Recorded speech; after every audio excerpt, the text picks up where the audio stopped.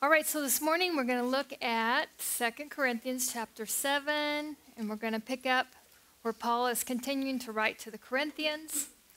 And today I want us to kind of look at something. This is what kept occurring to me as I was reading this chapter and doing my Bible study was there's a lot of turnings in this chapter, and you'll see what I mean as we get to it.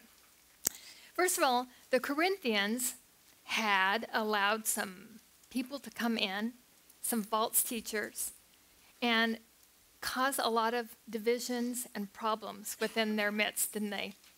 And they had actually turned the people, some of the people, against Paul. Here, Paul, who had come and given them the gospel, had been faithful to them, and yet, what did he do? What did they do? They turned against him. And how hard that must have been on him. Well, Paul is now saying, okay, I've heard the good news that you have received my letter. He sent a letter to them saying, you stupid people. No, he said, I knew you'd pay attention to that. That's probably what he wanted to say. That's probably what we would have said. But, basically he said he was very straight with them, and he felt bad about it in one way, that he had to be so straight with them. Have you ever had to do that with somebody? You just felt your heart like, oh, Lord, I don't want to talk to him. I don't want to talk to him. But God's like, no, they need to hear this. And so that's kind of what happened with Paul. He'd sent him a letter, and ever since he had written it and sent it off, and he didn't have email, he didn't have text, so it didn't go instantly. He had to wait for somebody to take that letter, walking, to take. He was worried about it the whole time, how they were going to receive it. And in this chapter, we see that he finds out from Titus that, oh, thanks be to God, they received it as I wanted it to be, as love, that I was trying to teach them that, they're being led astray and this is going to hurt them, and that he loved them and he was trying to bring them back to the Lord. So as we read this, we're going to see that just like then, now things come into our lives and even into our church, and they try to infiltrate our hearts, and they're not right. And we have to know the Word, and we have to know the Lord, and He'll then show us that's not right. So many things we see in the world, and we hear TV and things you read and people talking about stuff. I mean, it's just constantly bombarding your mind. Sometimes my mind, when I go to bed, it's kind of like, I'm just tired of all that. It's just so much, and I just need to cut out more and more of that, and just so that I can just have that peace of the Lord. I don't know if it's just because I'm getting older. Is it just because I'm getting older? Is other people have? Okay, I didn't know. I was like, either the world is really getting worse, or I'm just getting older and I can't take it anymore, or maybe it's both. I don't know, but it's not good. So anyway, there are 5 different times that I want us to look at where a turning occurs. And the first one we're going to look at is in verse 1, where it starts out as, therefore, having these promises, beloved, let us cleanse ourselves from all filthiness of the flesh and spirit, perfecting holiness in the fear of God. And this is the first time where he says, turn or leave, cleanse yourself from all that filthiness. And he was kind of talking to them in the sense that, look, you've let these false teachers come in. You've let a lot of stuff happen in the church that shouldn't have happened. Cleanse yourself from that stuff.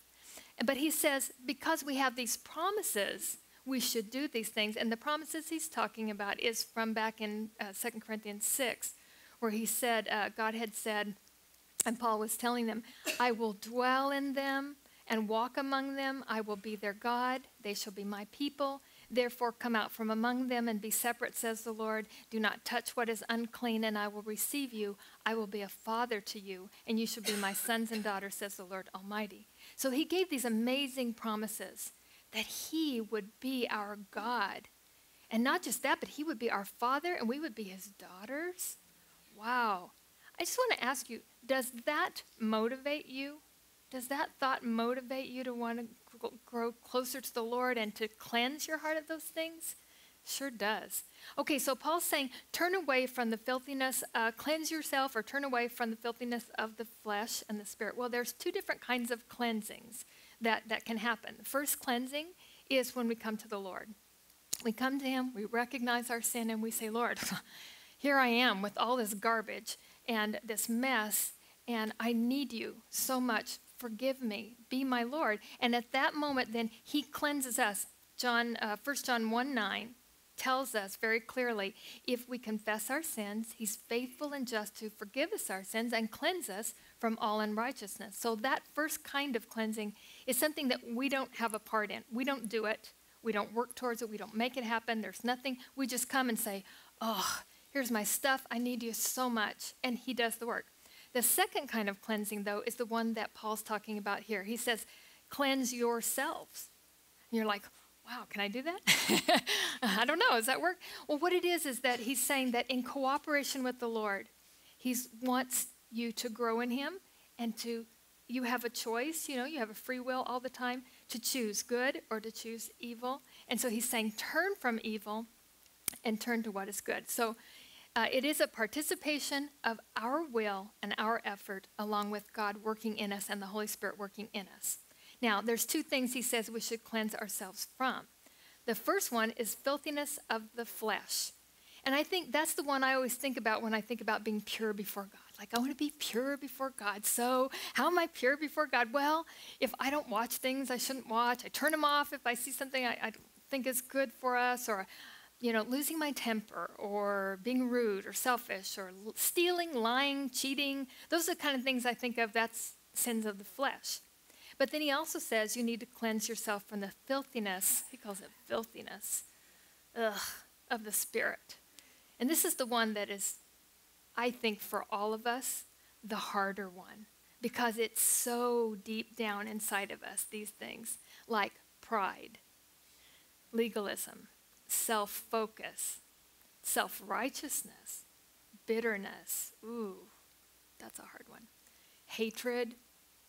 All of those things inside of us, they just tend to grow and have tendrils or tentacles or things that just grow down inside of us. And we have to rip them out. That's the only way we can get them out of us. So those are hard. And I think sometimes we work on the obvious ones. We work on the sins of the flesh first. Like, oh, I'm stopping that. I'm not doing that anymore, But part of that might be, it occurs to me, because people can see those things. Like, well, people know if I did that, or if I drank this, I got drunk that night, or I smoke, or whatever. They're going to see all these things, or if I do these things, if I steal or whatever. So those things that are seen, it's kind of easier to go, okay, I'm getting rid of that. I'm a child of God now. I don't do those kind of things. But when it comes to the sins of the Spirit, we think maybe we can get away with just a little bit of it. That it's okay if we have just a little bit of this. It's all right.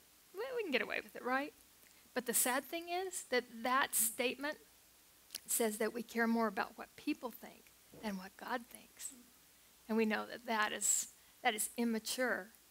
And it also is keeping us in that kind of attitude, and holding on to something keeps us from the wonderful blessings that God wants to grow us in.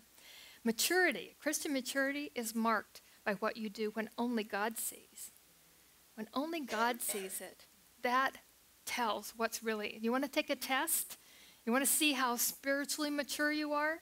The next time somebody treats you badly or does something mean to you or doesn't give you your due attention or whatever it might be, and you feel that rising up in you, what are you saying? What is your heart saying at that moment? And what do you do about it? Well, they didn't treat me very nice, and I did this, and I made that food for them, and they didn't even say they liked it, and boy, how come that always happens to me? My food is not that bad.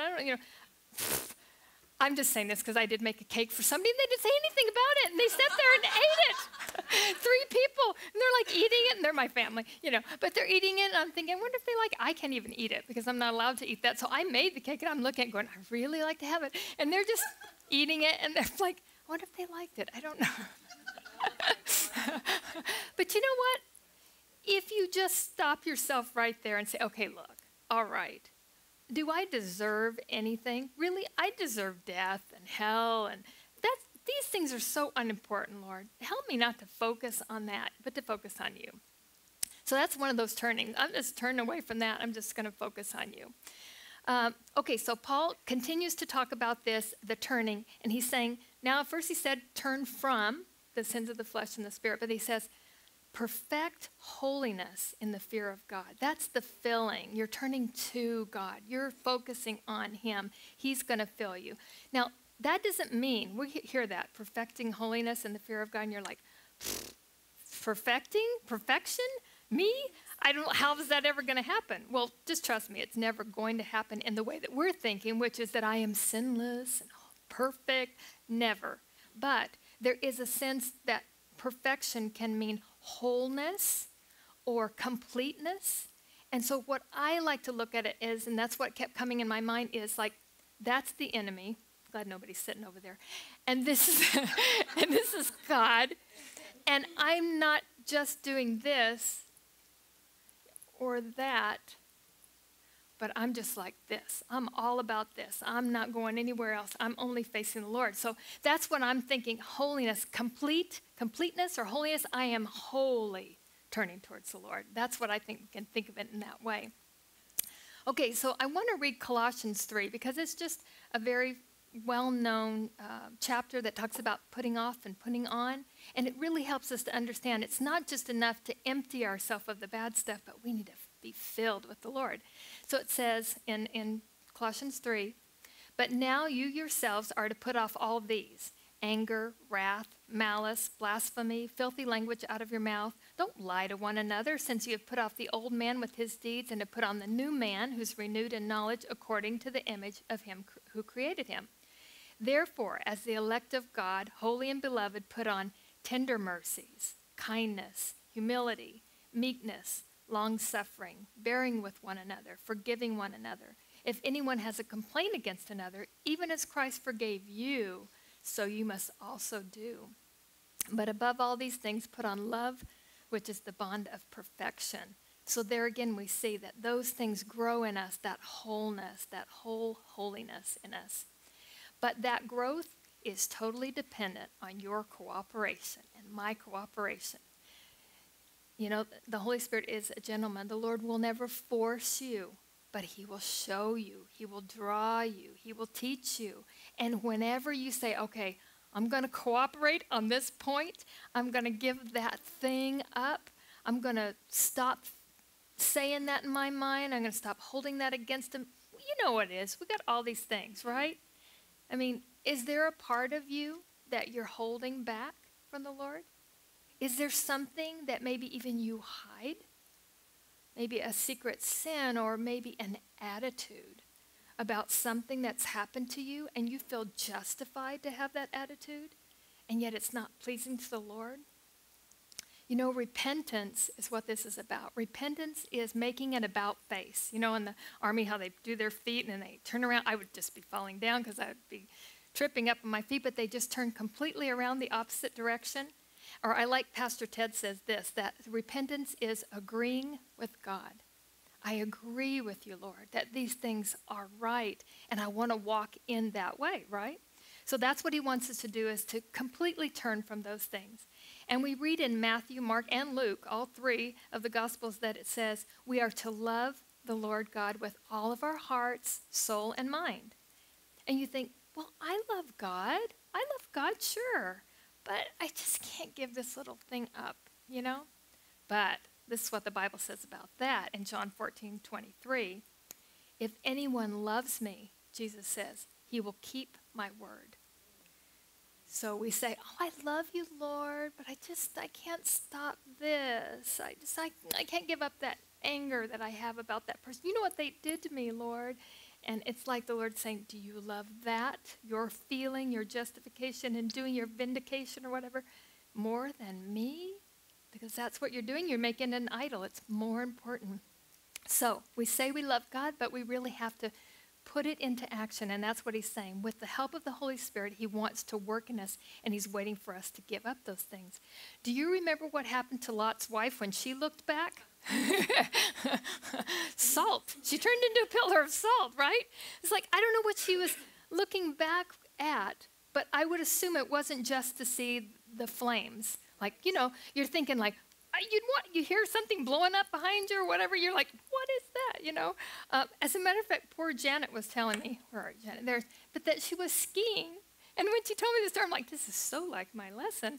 And, you know, I know the Lord knows that, but she's skiing and a child got in front of her. And so she had to swerve to try to avoid them. And then as she's looking back to make sure they're okay, she runs into a tree, basically, and trying to avoid that, and gets into this accident. And so I'm thinking, how sweet of you to turn and look back. But there are times when looking back just is not a good idea, And obviously with that, it was probably not a good idea, but, you did it out of the goodness of your heart. But Lot's wife turned back, I believe, because there were things in Sodom and Gomorrah that she was going to miss. And how sad was that? Because it was a horrible, filthy place. Also, we look in Luke 9:62, and Jesus had said when he was teaching the cost of discipleship, and he said, "No one having put their hand to the plow and looking back is fit for the kingdom of God." Looking back is not just looking back at your old sins. My old life was like this or whatever, but it's also saying, I want some sin to stay here with me. I'm not going to wholly turn aside from that. I'm going to just keep a little eye out on this one. That's also that looking back, not saying, I'm willing to give everything to you, Lord, all of me. Have you ever seen a movie where there's like, I watch TV sometimes. I watch really stupid movies. My husband's like, mostly Hallmark, but at least they're clean. They're clean, So, but sometimes I love like science fiction or things like that sometimes, and I'll be watching something where the bad guy is coming and he's chasing this young girl, and she's like, ah! And so she's running and she keeps looking back to see, is he getting closer? And I'm like, stop looking back and just run. What are you doing? You know what I mean? And she'll like stop and look again, like, oh, how stupid is that? And then not only that, but they always make her fall down. Why do women always fall? Maybe because they're looking back. Oh, okay. So stop looking back. Be totally focused on the Lord. Okay, if we look in a certain direction, that's the direction we're going to go. So if we're focused on the Lord, we're going to grow in that. What about Joshua? What if he had looked back when Potiphar's wife tried to seduce him? What if he had needed just a look at what he was missing? Oh, what that would have done in his heart. What a difference that would have made in that story. But instead, he ran from her, and he ran to the Lord. And every time in his life, we saw that as people would do things to him or bad things would happen to him that weren't his fault. He was trying to be right, that he would go to God. He would trust God in those things. I love that about him. So which way we turn determines what we're going to focus on. And like Gina gave us that teaching last week, which was so precious about, I only have eyes for you, Lord, how we look at the Savior. He's our focus, and that just helps us to see him, to remember him, to keep our eyes on him. So we have to keep our eyes on the prize, and that's Jesus. Paul likened our walk to a race, and he said, for the goal set before us. Well, that goal set before us is Christ.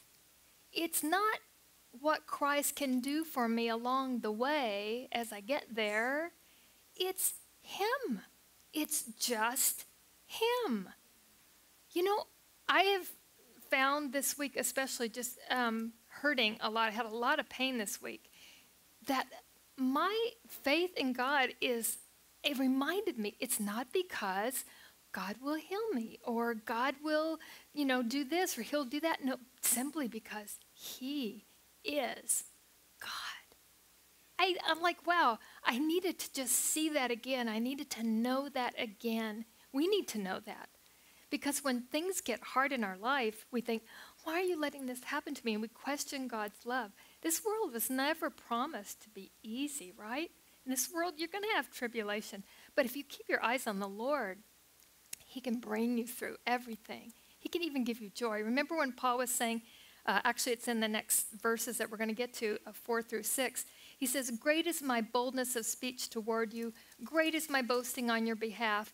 I am filled with comfort. I am exceedingly joyful in all our tribulation. I don't usually call my friend or text my friend and say, boy, I'm really happy in this trial. Like this is a good one. I really like it, No, but there still is joy no matter what we're going through because I'm not alone. He's with me. He's right there with me. So this is the third turning, and that is when the Corinthians repented. When they turned from their sin, that was the turning that then caused Paul to have such great joy. Paul, I just want to talk about this a little bit, and that is that Paul cared about those people so much that he could not be at peace. Really, in his spirit, there was still something in him that worried, and for them, for their souls, he couldn't be at peace until he received that news from Titus, that they had received that word of rebuke, of correction, and they had turned their hearts back to the Lord. Then that's when that joy came to his heart. But until then, he couldn't really feel comfortable. He was so concerned about them. And I wonder if we understand the burden that our pastors and leaders feel for us. I wonder if we understand that they have given their lives to minister to us, to serve us. It'd be a lot easier for them not to do that, to just go out and get a job and do something else. And I'm telling you this from experience because I was a pastor's wife for 20 years. And there were many times that myself or other ministers' wives would be like, we just want to quit. We just want to quit and go get a job and live like normal people and not have everybody just picking on us and, looking at us in a fishbowl and, feeling like we're never good enough. We're trying to give everything we have and they're not appreciating. There's a lot of stuff that goes on with the ministry that unless you're really involved in it, you don't realize. I see Brenda and I talk to her and I think, she's doing good. I have no idea. And sometimes I will hear, later of, there was this, there was a death, there was this, and they were all dealing with that until late last night. I had no idea of all of that, but I'm just saying all this to say we need to pray for them. We need to appreciate them. No, they're not perfect, but they have a call from the Lord to shepherd us, to lead us, to protect us, and so we need to be holding up their arms in prayer to appreciate them and let them know that you're thankful. It must have hurt Paul so much, not so much that the church had some problems, but that those people were convinced to turn against him, And I think we need to be careful in what we say about our ministers. Too easily we can criticize, we're so good at it. You just see, why didn't they do that? Why didn't they do this? Hello, who made you judge and jury, Come on, we do that. I do it, and then I catch myself like, wait a minute, they're doing the best they can. If somebody's going against the word of God, then of course we have to say, let me talk to you, brother or sister. This is not right. But sometimes we just get so critical. And I just want to say, let's just be careful about what we say, and let's pray for them. Amen? Amen. Oh, well, I'm not finished with that tirade. I just also want to say that when we are corrected by them or asked to do something that, maybe is a little hard for us or whatever, we feel defensive about something they've said. Could you just lay that down at Jesus' feet and say, Lord, I just trust you with that. I just trust you. They have a burden that they want to care for me. Help me to help them carry that burden. You know how Paul had that great joy and comfort when the people came back to the Lord and they loved Paul again. They saw that Paul's heart was for them. That's the kind of joy and comfort you can bring to your pastors and leaders when you obey the Lord, when you are in there digging, wanting to receive. I feel bad for Pastor Ted sometimes because, sometimes we come in and there's actually a scripture that says, don't pay any attention to their faces, because what we don't realize is when we're sitting there, signs we're like, we're not bored maybe, but we're just relaxed. And sometimes I think, if we just had mirrors to see our faces, it's funny. But, Pastor Ted is so great. He just keeps giving us the word, and we are receiving it. But sometimes our faces don't look so much like that, which makes me think of the next turning, which is turning number 4, and that is turning sorrow to joy. Sometimes we're downcast, our faces they're down. That's why I call it downcast, I guess, because you're looking down or something. But that's when, at that moment, we can look up. We can look up to the Lord. We can turn to him, and he will comfort us. It's like we're a child. We need to be a child when we come to the Lord.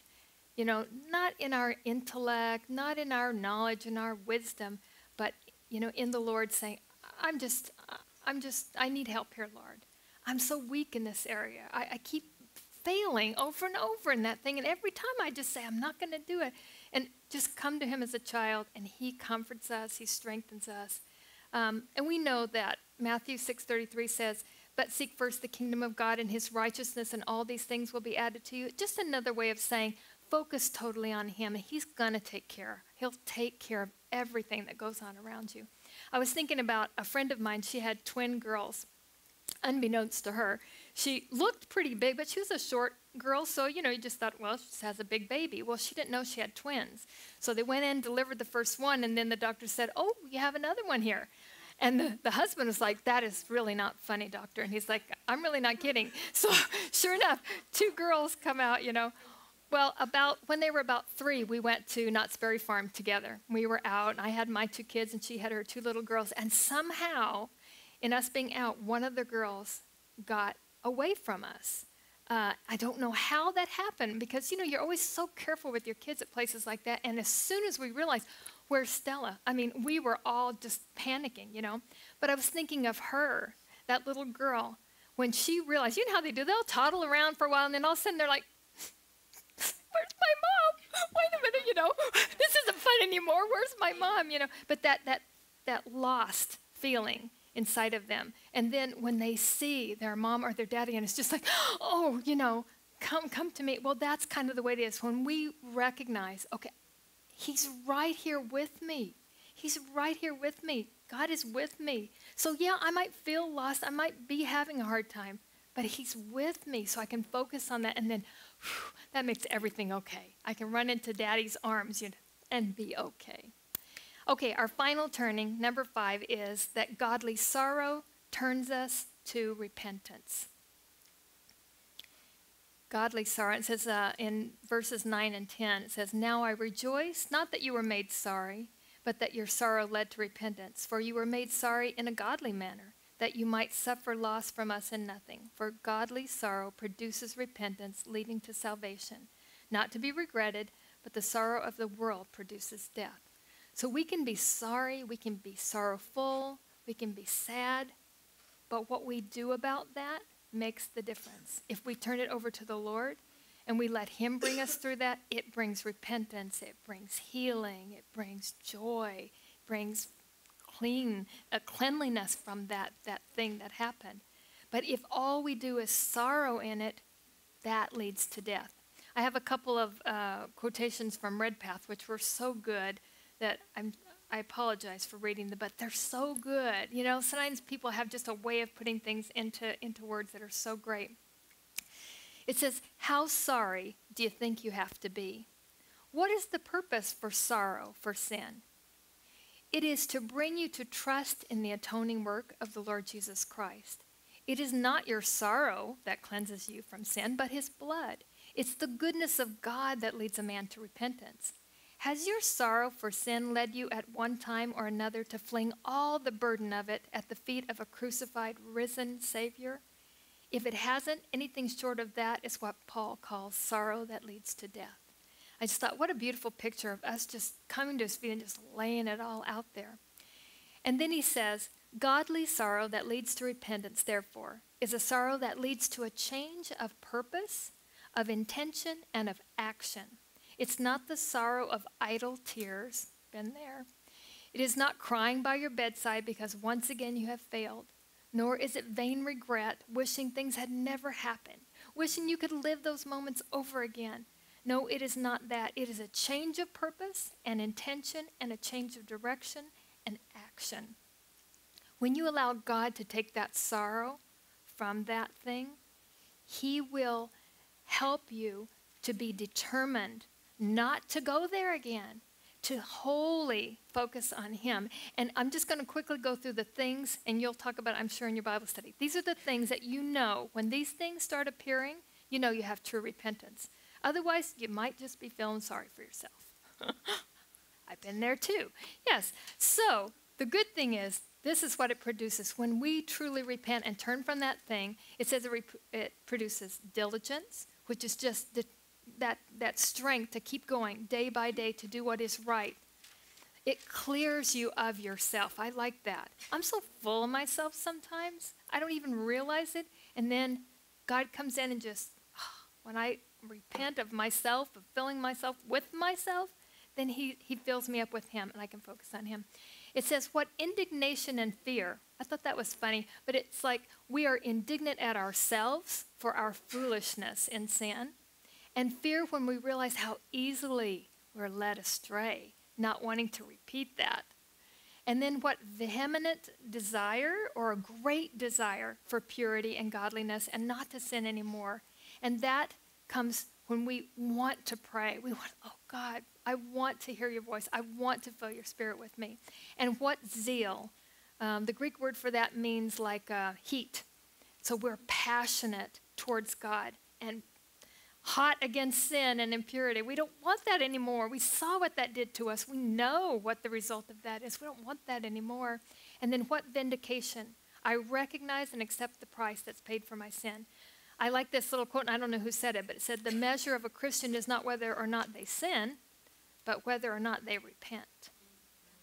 And I just think, do we repent very much anymore? Sometimes not as much as we should. And maybe we repent about little things that are unimportant, but I think we should focus on those things that are of the Spirit. Where does that stuff come from? So when you get into those places and something happens, Lord, what's that about? Why am I so mad about that thing? God will show you.